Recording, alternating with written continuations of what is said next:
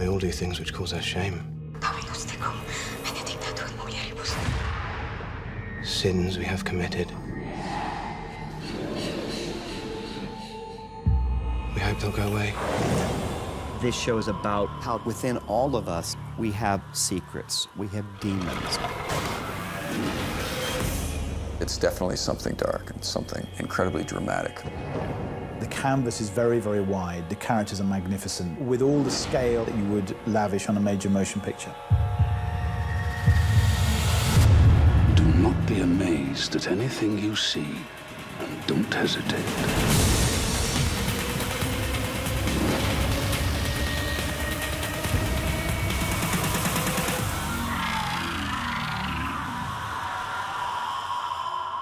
My name is Victor Frankenstein. Penny Dreadful is a show where characters from literature mix with the world of Victorian London. My name is Dorian Gray. Vanessa Ives. There's a reason we're still reading Frankenstein 200 years later, why Dracula still frightens us.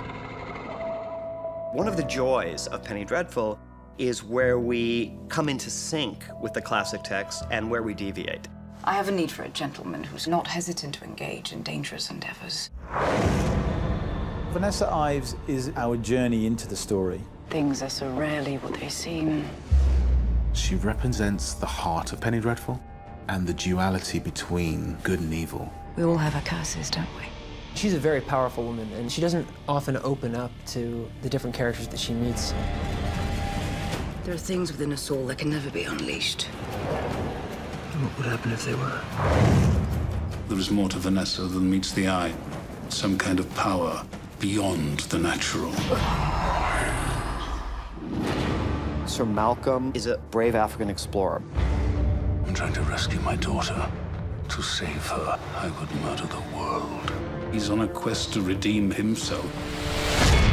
He's obsessive, manipulative, monstrously egotistical.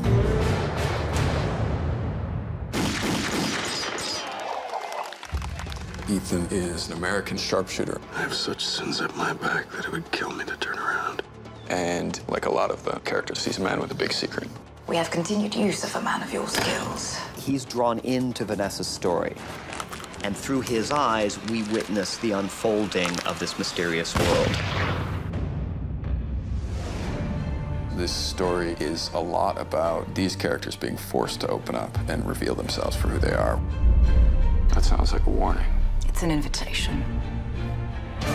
The characters all have things within them that are not accepted, but they're usually the very things that empower them. We all do things to survive.